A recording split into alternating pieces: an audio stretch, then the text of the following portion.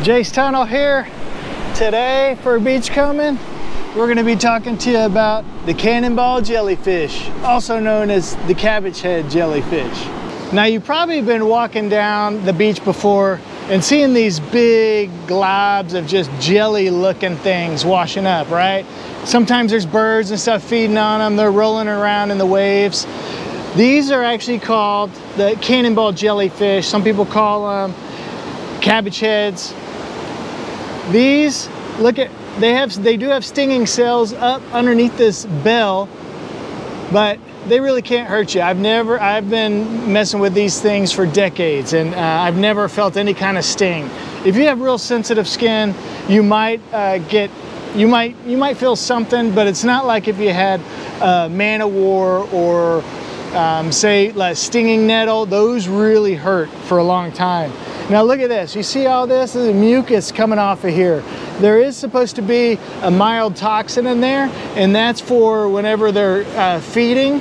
That can actually get the plankton, maybe some small fish that they feed on, and stun them so that then they can eat them. They do have a mouth. These are all considered arms and oral arms because they can actually uptake food and things like that through these arms. But then there's a mouth right on the middle and inside part that goes up into the stomach, which is just below this bell right here. You might be thinking, okay, why are there so many of them washing up on the beach, right? Well, when the conditions are right, which include cool waters, whenever their ocean currents are coming just right from where there's a lot of them, and onshore winds, we get a lot of these washing up. And so those are kind of the three combinations. Nutrients can also mean why we might see a big swarm of them. And so, you know, a few weeks ago we did have kind of a big rainstorm. Maybe that was part of it. Look at that coming off of there. Whoa. Okay, so that might be some of the reasons why it's swarming. Although, now you might be thinking, well, what eats them? Well, in nature, the largest sea turtle that we have is the leatherback. They love munching down on these.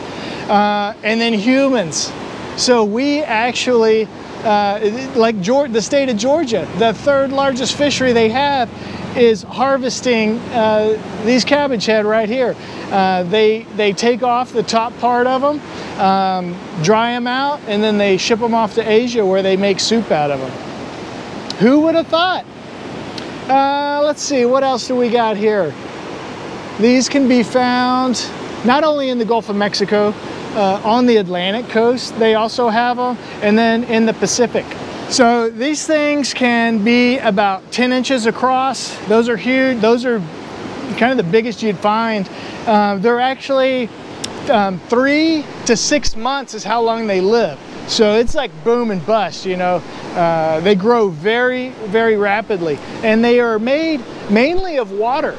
So whenever you see them on the beach, you know, you might see a whole bunch of them on the beach, and you go back the next day and you just see it's like a quarter of the size of what they were. And then the day after that, they're totally gone.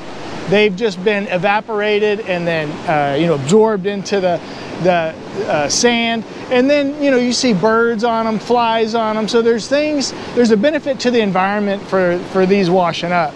So you might think, oh man, you know, these are out here, they're gonna ruin our day at the beach if you see somebody post a picture. Well, just because they posted a picture one day doesn't mean they're gonna be out there the next day.